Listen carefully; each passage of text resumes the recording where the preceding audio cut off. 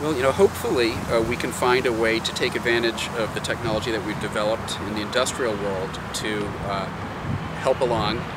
struggling economies that are still trying to meet their needs, whether it's food or fresh water or shelter. Hopefully we can find a way to also use the technology that we've developed to help, in a sense, to decrease the vulnerability that the developing world has, for example, to issues related to climate change. One of the issues when it comes to climate change is that the impacts are likely to be most severe, for example, in the developing world, in the tropical regions of the Earth, where many people are still struggling to meet their food and fresh water needs. And so hopefully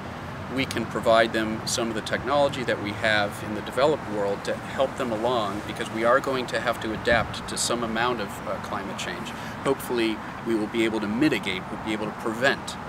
the worst changes from happening, but we're already committed to a certain amount of future climate change, and I think it's going to be the responsibility of the developed world to help decrease the vulnerability that the developing world has to these sorts of issues.